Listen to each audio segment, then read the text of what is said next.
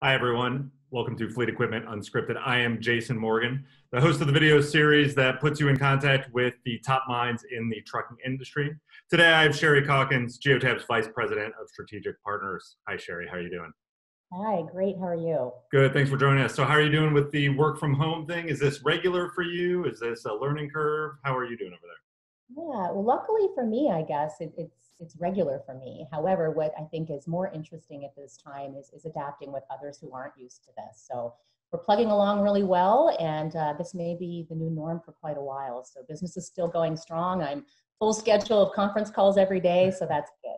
Good. Yes, and I appreciate you putting up with me and patience as I struggle with my own technology issues. So We're that all no in one is immune. No one is We're immune. all dealing with it. Yep. So today we're talking about integrations within data, right? Geotab, I know, does a lot of this. And so just to get us started, let's go back to January when things were still normal for the most part. And I know you made an announcement with an integration partnership with GM, really one of the first of its kind at such a deep level in that space. Can you kind of give us an update of where that integration is at today and how that partnership is proceeding along? Absolutely. We had a lot of enthusiasm about this new partnership that we have with General Motors. And in general, all of our OEM partnerships, this is the new norm that we are seeing. A lot of embedded solutions coming out of the factory. So as we continue to work with partners, bringing more into our platform, really exciting times. But as far as General Motors, we continue to enhance the integration relationship with GM. We continue to bring in new data sets as well. So we have an aggressive roadmap to continue to enhance this data and add additional add-ins and reports related to the GM data specifically. In addition, one thing we're working on, and we continue to work with our marketplace partners, is offering different camera solutions and different types of integrations. And we have an exciting new feature that's going to be coming out in May, June timeframe from General Motors for in-cab coaching, which is really important on the safety front, as you can imagine. Oh, cool. Yeah, for sure. And video is really just kind of a growing field in fleets as well. Even in the past year, we've seen on our side, on the content side, just explosive engagement and growth anytime we post anything video related with telematics. Absolutely. It's a great tool. It's a different and unique way to really coach your drivers and to really know what's happening inside the cab and even outside the cab. Sometimes it's a matter of just protecting the liability of the company. Yeah, for sure, for sure. And any feedback that even remotely or even just coaching that fleets can do, I know that's a big benefit, and it's really kind of a growing segment too, relatively new. It is.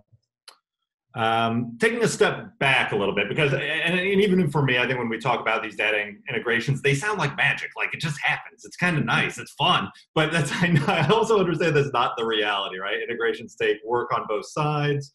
You're right in the thick of it there. So kind of shifting gears into the heavy duty space, what's the temperature out there in terms of integrations between OEM suppliers, data service providers like yourself? How is that world evolving, and how are you helping your clients navigate it? Yeah, we have really good news there. Luckily, it's actually really good, and we really have strong participation from the heavy truck manufacturers in particular. I think in part because it is a business-to-business sell. There is no consumer aspect to it, so they're really focused on how do we improve your operations, how do we improve the safety, of your drivers behind the wheel and others on the road, and more importantly, how we get you the data you need to integrate with other platforms that they may use for payroll, routing systems, compliance, etc. So in the heavy truck space, we're seeing a lot of integrations that are coming to market. And really, the reluctance is just at the ability of the OEM. Some aren't provided or aren't providing APIs today, or they don't have the ability to do it. I know they're all working towards that, but scalability is an issue with some of the manufacturers today. But I think as we see time tick on, year over year, we'll have more manufacturers coming out with these embedded solutions. On the fleets, oh, sorry, go ahead. No, I was going to say the good news is we're pretty much talking with all of them, especially in the heavy truck space. There is a lot of enthusiasm on their side as well. They're hearing it from their customers, pushing that back, saying we want you to integrate with Geotab, so we have one platform or whoever their TSP may be. So we are actually to the point now where we're having manufacturers reach out to us, which is really interesting. It's been us knocking on their doors for many years, and we're starting to see the flip of that happening now. One of the aspects you mentioned that I thought was interesting was integrating other internal fleet departments into that data flow. Is that like in your kind of general view, what level of fleet is doing that, or is that kind of across the board interest, or is it someone that's more familiar with how the data works? Typically we find it's more of your larger fleets, enterprise type fleets, fleets that typically have around, 300 or 400 vehicles that they have to manage and above. And we're seeing integration from all things, payroll system, SAP systems, Oracle, pretty much, the gamut of it all, especially safety and compliance too is a big one. Even internal systems, a lot of fleets today, I'm surprised to learn how many still have their own homegrown solutions, whether that be their fleet management system, their maintenance system, something along those lines. They want to be able to integrate with their own internal systems too. Right. I think I've talked with some of your other Geotab colleagues along that line too about how that's just one of the biggest challenges is that internal systems haven't as evolved maybe as quickly as the solutions that you all are providing. So getting that data to match up is tricky. Yeah, we try to stay ahead of the game. We have a marketplace with hundreds of solutions, add-ins and add-ons, a lot of integrations in there as well.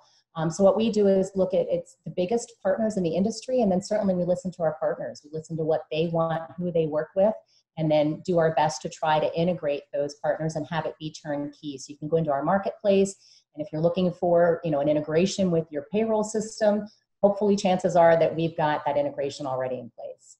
Sure. Very cool. In addition to the marketplace, are there any just general tips maybe for fleets that are looking at integrating different data sets? Is there a format their data should be in? What can they do on their end to help you do your job with other partners? Yeah, I mean, certainly APIs, if they don't have that API interface, it's very difficult to be able to integrate. That's the number one thing. Secondly, security. We've had to say no to a few integrations just because it lacks the security. So those are the two things that I think are most important. And I think if, businesses are looking at those two things and have confidence, we certainly will do our vetting on the security side. We'll let the partner know where they may be lacking and what they need to move up to that more secure level that we feel comfortable to integrate with them and that they meet our standards. But those would be the top two that I would recommend.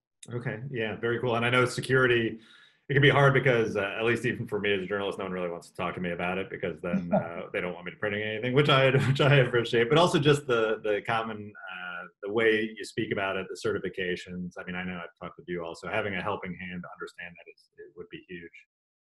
Yeah, we all at Geotab have had to become, I wouldn't classify experts, but pretty darn close to it around security because it is so important in everything that we do. Right, for sure. One of the other bullet points, I know maybe this is just my own bias because I've been working on a story for it, but I know fleets have an interest in it, and I think you touched on it a little bit here, just the safety aspect. Such a big component of fleet operations. In terms of like using that data, or even to your point, training drivers, what are some of those data points or sets that people should look at, and how can you make it valuable or important for people who might not be used to talking about it with those kind of metrics? Yeah, I mean, typically when we work with our partners, safety is the most commonly used form of why they want telematics and one of the key reasons why they implement this type of technology. And there are a lot of components to safety, and you can capture that from telematics, from camera systems and different ways of doing that. But probably the most important to be able to coach the driver in real time. It's one thing to get reports after the fact, meet with your driver on a weekly basis, and then go down the list of areas that they weren't following their procedures and their policies. But having that real-time coaching, that's where we have seen the increase in safer driving, in the reduction of crashes. When a driver's speeding, for instance, you want that driver to be alerted and coached in real time that they're speeding over the speed limit. I think we're all guilty of sometimes you're just going down the highway, going through the motions. You might not be realizing if you're not on cruise control how fast you are going. Being able to have those alerts in cab that notify that driver immediately when something like that happens, I think it's probably one of the biggest coaching tools that I see from a lot of fleets of what they want to use it for. Also things like reckless driving, different maneuvers with the vehicles, harsh cornering, harsh braking, harsh acceleration. Those are all indicative of potential crashes crashes, and especially speeding. I mentioned earlier, speeding is probably the #1 reason as to why a lot of fleets want to have this in-cab driver coaching to reduce those crashes and especially the severity of crashes with speeding. Oftentimes, if fleets are using more of a report-based solution for safety versus the real-time in-cab coaching, you don't always have the context as to what happened. I think we've all experienced driving down the road, you're driving safely, you're going the speed limit, and all of a sudden there's some debris in the highway, and you have to do a quick maneuver to get around it, safely, of course. But that, could notify as a risky driving maneuver by the driver. And if they have that real-time coaching in the cab, that driver knows exactly why that notification went off. So when they go back to the office at the end of the day, they can let their supervisor know, I'm probably going to be on the report for reckless driving, and here's why and what happened. So I think that real-time in-cab coaching is critically important. Okay. So real-time, is that referencing Geotab Talk? Yeah, we actually have 2 different areas. The talk is probably the best because it really lets the driver know what exactly they did wrong. So it's text to speech. You can create any customized rule that you would want, and virtually any text that you would want to be spoken to the driver. If the driver is speeding, you can set up a rule that if they go 5 miles over the posted speed limit, that the Go Talk can then verbally tell the driver, you're driving 15 miles over the posted speed limit, please slow down. We also have a secondary type of notification where it's just beeps that come through the device. So it's more in-cab, beeps that would alert them, but that doesn't often tell you what you're doing, especially if you're doing multiple things wrong at the same time. For instance, you're speeding and you're going around an exit ramp very fast. We call that harsh cornering. You could be having multiple series of beeps going off. And again, sometimes that can be confusing to the driver. So having the Go Talk just eliminates all of that, lets them know exactly what they're doing in your words, and it can relate exactly to your policy.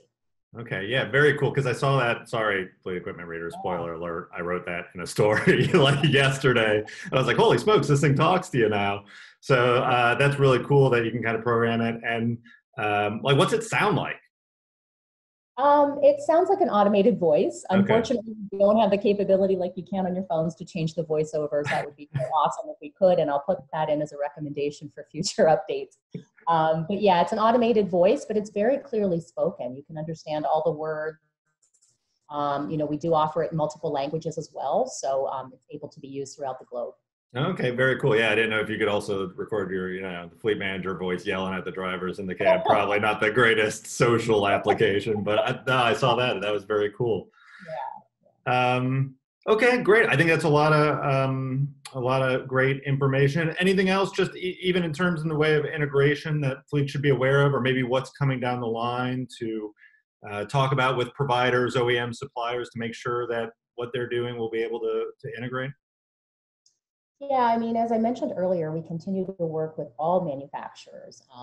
We have all kinds of industries that use our technology, so it's not just the heavy truck market, also the light duty segment. I think also as we're talking about integrations, there's been a lot of work, of course, done by Geotab with payroll systems and routing systems and the gamut of what fleets typically use on a day-to-day basis. But one of the newer areas that I think really needs to have some consideration among fleets is around electric vehicles, electric trucks that are coming, and electric infrastructure. It's an area that we're really staying keenly focused on. We have an entire team that is just dedicated to electric vehicles and how we can integrate with infrastructures and even the utility companies. So that's one, too, that I think every fleet needs to keep top of mind, because as we continue to move forward into the future, electric vehicles, electric trucks are really going to be the new norm. Yeah, for sure. And actually, Matt Stevens was my first guinea pig for this series. So I will link his video below here so that for viewers, they can get more info there. Well, great. Thank you so much for taking the time. I appreciate it. And I'm sure we'll talk with you soon. Great. Thank you. Thanks. Thank you so much.